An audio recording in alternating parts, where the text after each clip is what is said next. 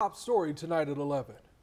I think Tristyn would be shocked at the dangers of what are great applications meant for fun, meant for communication, and how in the wrong hands they can be used in a way that can hurt people. Tomorrow marks 3 years since the murder of 13-year-old Tristyn Bailey. The cheerleader was found stabbed to death in St. Johns County on Mother's Day.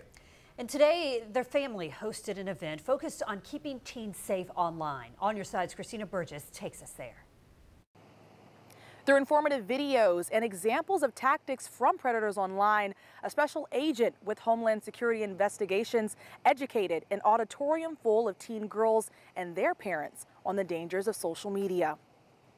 It taught me a lot. Rising 8th grade cheerleaders and their parents from all over North Florida are walking out of Tucoy Creek High School with more knowledge on how to keep themselves safe while online. I think it was great for all of us to hear the dangers of social media and how we can protect ourselves from everyone and to make sure we're safe online. It made me get a new perspective on this.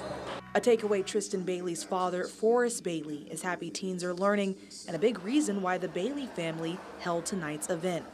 This is really important to us. So it's really not about saying social media is bad and we shouldn't use social media.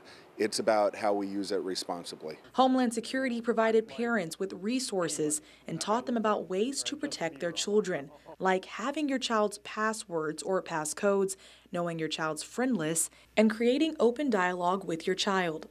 This presentation is the first of its kind held by the Tristyn Bailey Foundation, but Tristyn Bailey's dad, Forrest Bailey, says that they plan on holding more programs like this one in the future.